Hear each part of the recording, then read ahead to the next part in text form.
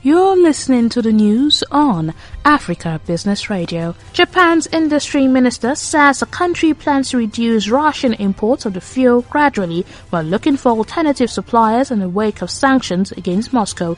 Economy, Trade and Industry Minister Koichi Hagiuda told reporters that Japan will aim over time to end coal imports from Russia, the country's second biggest supplier of thermal coal, in 2021. Hagiuda says finding immediate alternative suppliers would be difficult. Hagiuda says they will need to find alternative suppliers or we will face difficulties securing domestic coal, which could lead to power outage. That was the news at this time on Africa Business Radio.